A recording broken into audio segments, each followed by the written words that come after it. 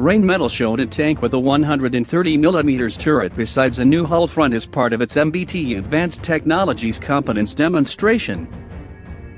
A possible indication of what will go into the future main ground combat system. The demo tank looks like the latest iteration of its advanced technology demonstrator for the British Army's Challenger 2 Life Extension Project, LEP.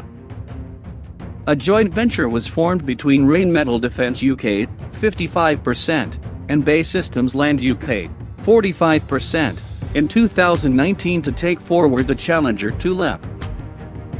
A tweet accompanying the video said Rheinmetall's 130mm smoothbore technology for MBTs embodies a significant lethality leap in times of increasing threats.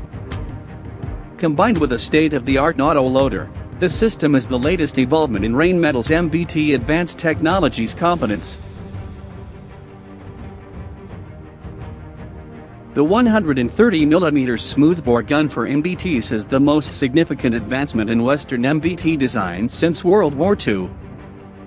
Current NATO MBTs are built around the 120mm turret. The Russian Armata T-15 was the first to break away from the 120mm gun standard by being equipped with a 125mm turret, offering significantly improved shooting performance over the 120mm guns of the current Leopard 2 and the UK's Challenger 2 MBT.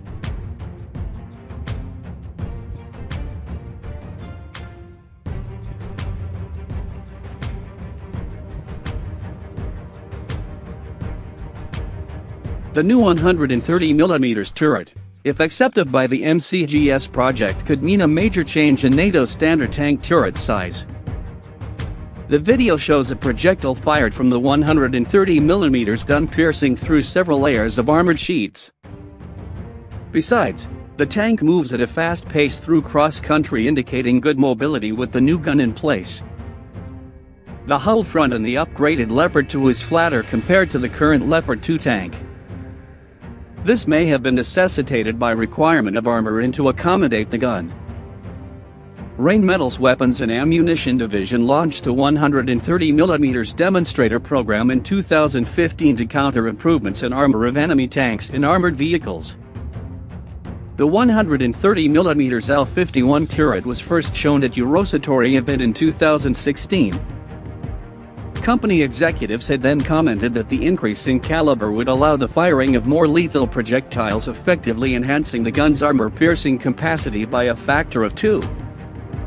Rheinmetall has also commenced developing a new 130mm armor-piercing fin-stabilized discarding salvo (APSTS) round with elongated rod penetrator, which is supposed to be made of a new tungsten alloy.